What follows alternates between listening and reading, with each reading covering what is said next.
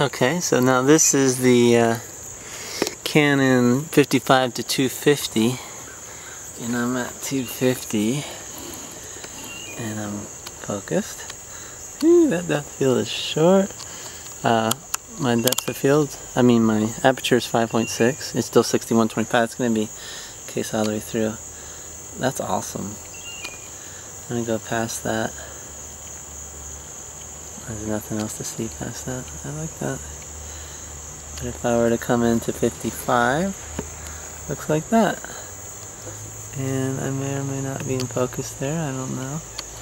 If I were to, I'm going to turn autofocus off. Oh yeah, focus is much easier.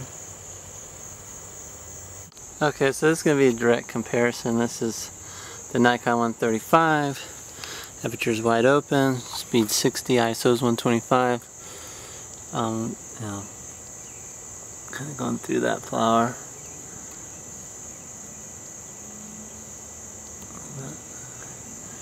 Now we're gonna go get the other lens and put it on here. Alright, seems fairest to start with the, this is the 28-135. I'm gonna go out to 135. Focus on that flower. Definitely looks a little darker. Aperture's at 5.6. Still 60 and 125. And I focus through.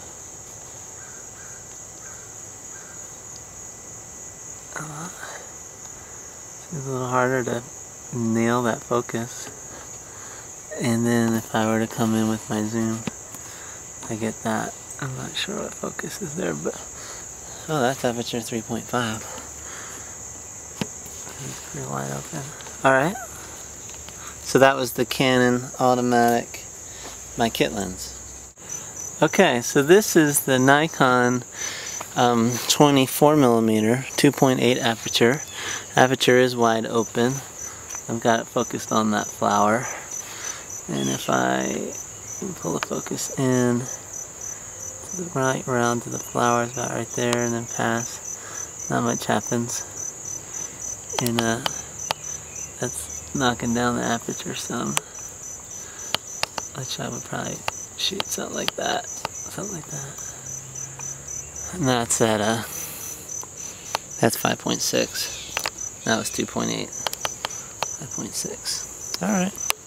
Gives us a good idea of everything. Okay, this is the Canon 17-85. I'm at 85 right now. It's about focused. Going out, out, and out. Coming in. And the aperture is 5.6, which is as narrow as it gets. If I come in, I can get to 4.0. And I'm not even sure about focus now anymore. It's hard to tell.